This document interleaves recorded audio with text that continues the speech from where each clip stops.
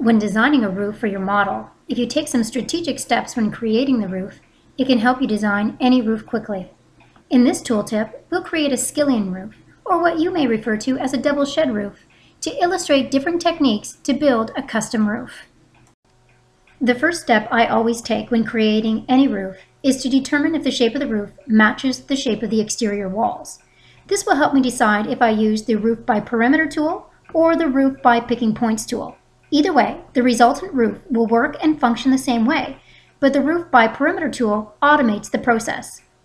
The roof for our example matches the shape of the house, so we will use the Automated Roof by Perimeter tool. Once I select the materials I want to use for the roof, I simply left-click inside the model once and the roof is formed.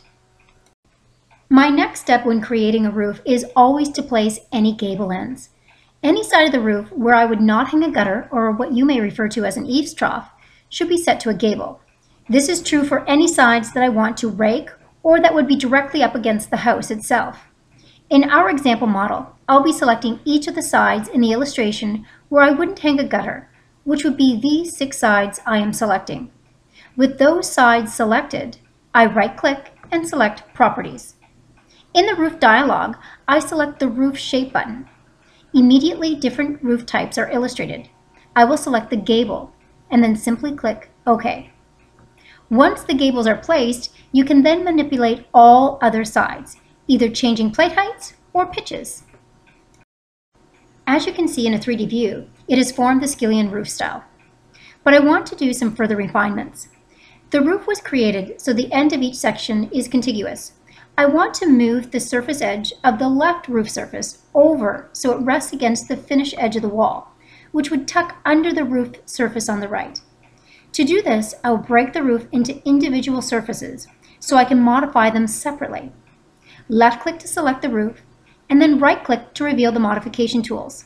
Select Convert Roof to Surfaces. Select a surface material for the roof selections and click OK. The roof is now made up of individual surface pieces that you can manipulate. Very handy if you're creating custom roofs.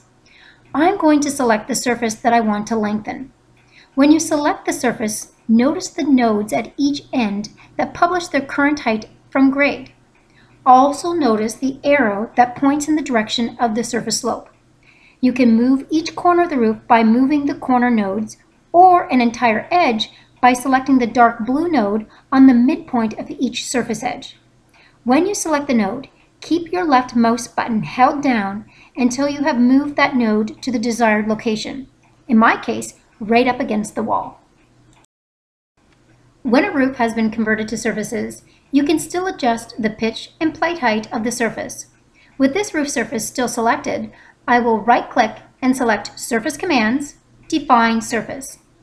In this dialog box, I have 3 variables I can change: the lower plate height, the upper ridge height, and or the slope.